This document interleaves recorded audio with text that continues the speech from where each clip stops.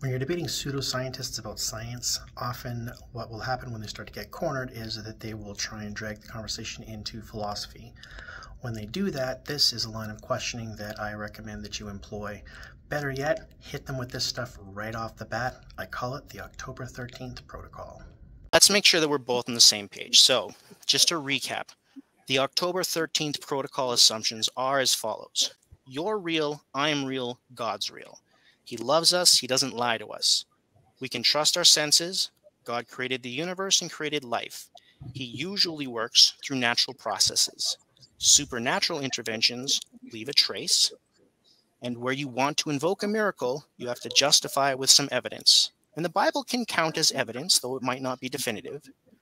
Where there is no trace of a miracle, then it's less likely that such a miracle occurred.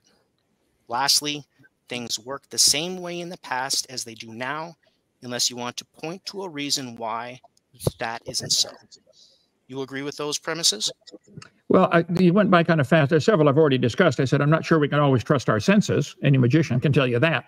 You know, sleight of hand, and people get medical problems or physical problems. So, subject to things like things like that, where there's a problem with your body or there's a problem with somebody deliberately fooling you like a magician. Subject to that, we can trust our senses. Those are the two exceptions I can think of right off the bat. If I knew the debate was on this topic, I could have come up with more, but go ahead. All right. Well, if you come up with more specific ones, then we can talk about those. But subject to those, for now, you're comfortable with that set of assumptions, right? I'm comfortable to the point I understand it. Yes, sir. And you're comfortable agreeing to it? Again, as far as I understand it, yes. Great.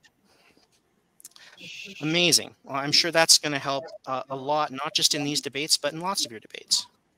If you'd like more detail on exactly how I pinned him down and forced him to agree to all that stuff, there's another video on my channel where a longer version of this is posted. I hope you enjoy.